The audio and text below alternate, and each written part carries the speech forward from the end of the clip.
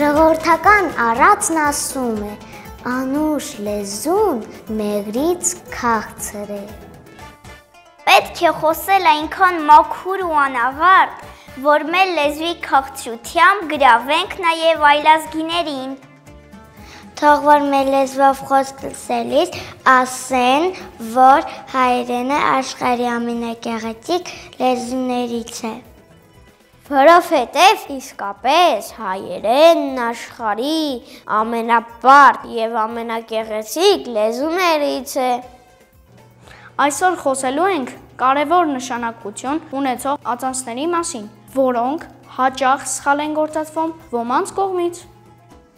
Հաճախ տեսնում ենք, որ մարդիկ գրում և ասում են, երեխան 40 օր էկան է,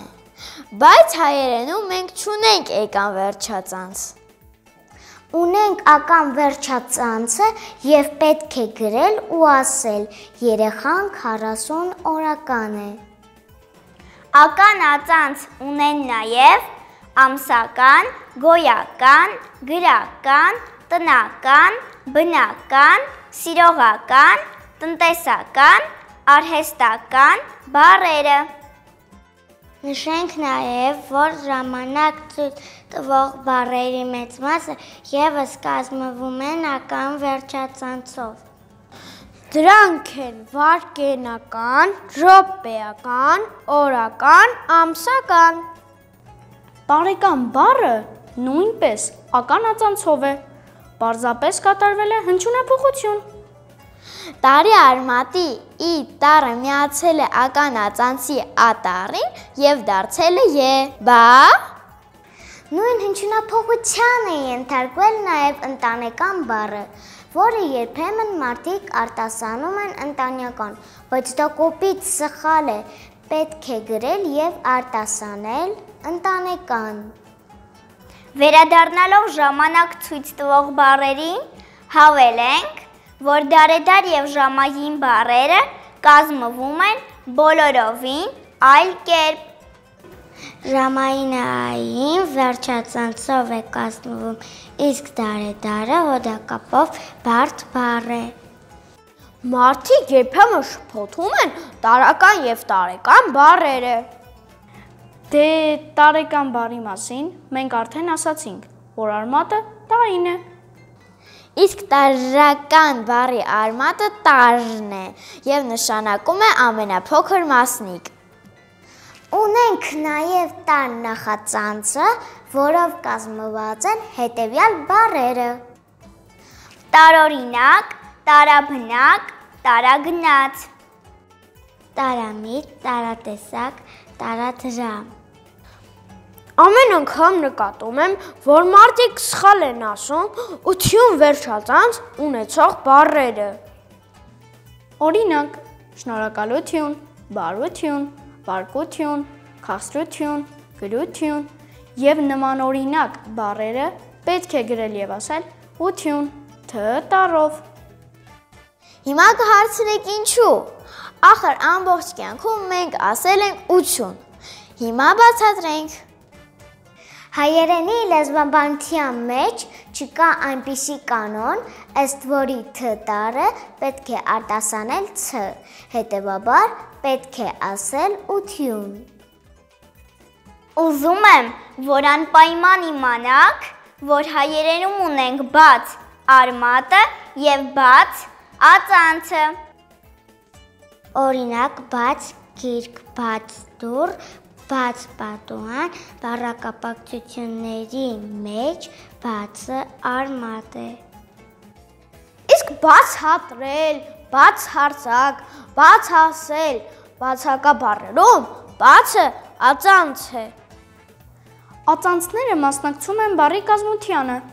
որոնք կարող են փոխել բառի իմաստը, բայց չունեն ինքնուրույն գործածություն։ Հենց դրանով էլ ածանցները տարբերվում են արմատներից։ Հաճախ նկատում եմ, որ մարդիկ սխալ են գրում ցանկացած, վերցրած, նեղացած, գնաց, մոտեցած բառերը։ Սրանց վերջում երբեք չգրեք ց տառը,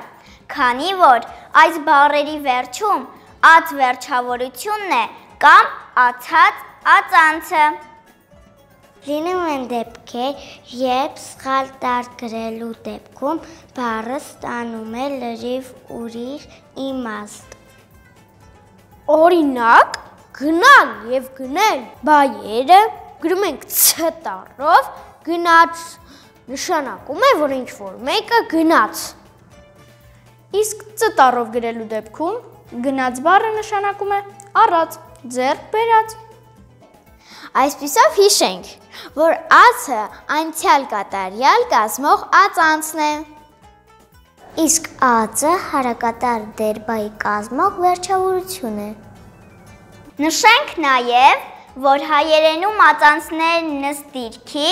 լինում են նախածանց, միջածանց և վերջածանց։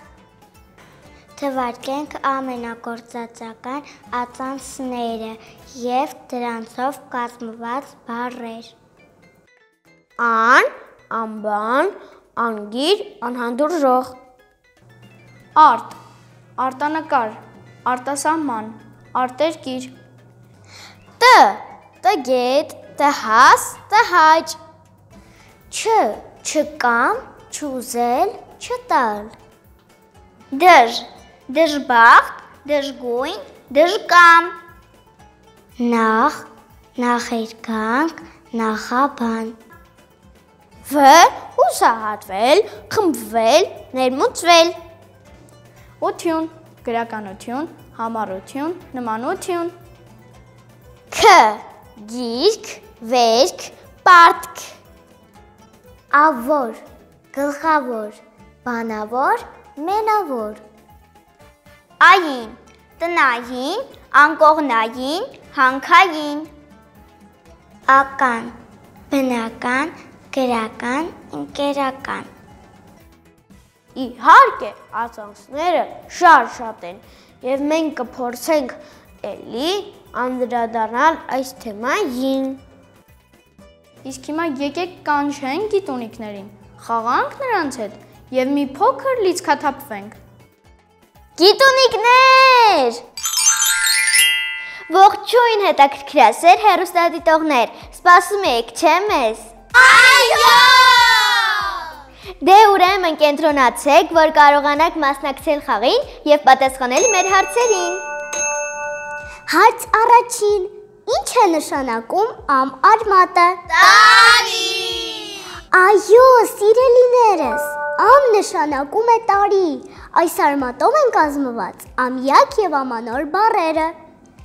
Ավելացնենք նաև, որ ամանոր բառը բարդ բառ է։ Այն կազմված է ամ և նոր արմատներից, որոնք միացել են ահոդակապով։ Հարց երկրորդ, բառի որ գրությունն է ճիշտ։ Առաջին, ճանաչել, երկրորդ, ճանաչել։ Ճանաչել։ Այո, ճիշտ տարբերակն է ճանաչել։ Սիրելիներս, պետք չէ բառի մեջ ավելացնել ավելորդ տառեր, բառն այդպես զրկվում է բարեհնչությունից։ Հարց երրորդ, քանի տառով է գրվում օրան բառը, 1 թե 2։ 2։ Այո, օրան բառը գրվում է 2 տառով, քանի որ արմատն օրորն է։ Ոտառը սղվել է և դարձել է օրժան։ Հարց չորրորդ, ընտրեք այն բառը, որը համապատասխանում է նախադասությանը։ Վաղը նշելու եք ընկերոջս ծննդյան տարեդարձը, թե տարելիցը։ Տարեդարձը։ Այո, ճիշտ տարբերակն է, վաղը նշելու եք ընկերոջս ծննդյան տարեդարձը, իսկ տարելից բառը գործածում են մահվան տխուր առիթների դեպքում։ Հարց հինգերորդ, գոռոզ մեծամիտ բառերին ավելացրեք ևս մեկ հոմանիշ, որը կվերաբերի մ-ն բաղաձայների ուղղագրությանը։ Մի տխրեք սիրելիներս, ես ձեզ կօգնեմ, գոռոզ մեծամիտ բառերին հոմանիշը ամբարտավան բառը, այն կապ չունի ամ արմատի հետ, բաղկացած է ամբողջությամբ մեկ արմատից, այսինքն պարզ բառ է և գրվում է մ տառով։ Հարց վեցերորդ, տրված հոմանիշ բառերից Ո՞րն է համապատասխանում նախադասությանը։ Յուրաքանչյուր հայ պետք է ջանա անաղարտ, թե վճիտ պահել հայոց լեզուն։ Անաղարտ։ Այո, ճիշտ է նախադասության հետևյալ տարբերակը։ Յուրաքանչյուր հայ պետք է ջանա անաղարտ պահել հայոց լեզուն։ Հիշում եք, չէ, որ կան հոմանիշ բառեր, որոնք մեկը մյուսի փոխարեն գործածվել չեն կարող։ Այո։ Շատ ապրեք, անաղարտ եւ վճիտ բառերն այդ բառերից են։ Հարց 7-րդ. Նախադասության ո՞ր տարբերակն է ճիշտ։ Առաջին. մենք բազմիցս անդրադարձել ենք այդ թեմային։ Երկրորդ. մենք բազմիցս անգամ անդրադարձել ենք այդ թեմային։ Առաջին։ Այո, խելացիներ, ճիշտ տարբերակն է, մենք բազմիցս անդրադարձել ենք այդ թեմային։ Բազմիցս բառն արդեն նշանակում է շատ անգամ, այնպես որ երկրորդ անգամ բառը կրկնելու կարիք չկա։ Հարց 8-րդ. Ընտրեք բառի գրության ճիշտ ձևը։ Ավելորդ, թե ավելնորդ։ Ավելորդ։ Ճիշտ է, ավելորդ բառը գրվում է առանց նտարի, ավելորդ։ Հարց 9-րդ. Ո՞ր շարքում են հայերեն բառեր։ Առաջին. համացանց, առցանց, անցանց, կայք։ Երկրորդ. ինտերնետ, օնլայն, օֆլայն, սայթ։ Առաջին։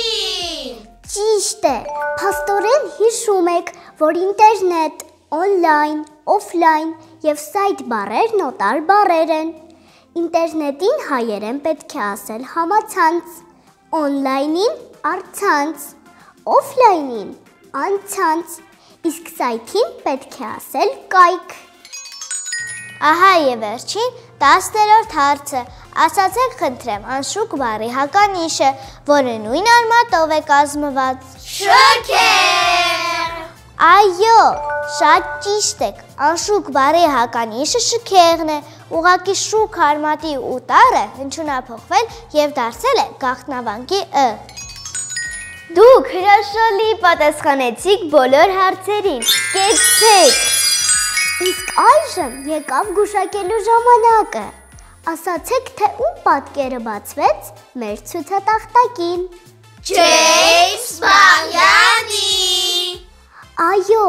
ճիշտ է, նկարում պատկերված է հայ առաջին տիեզերագնաց Ջեյմս Բաղյանը։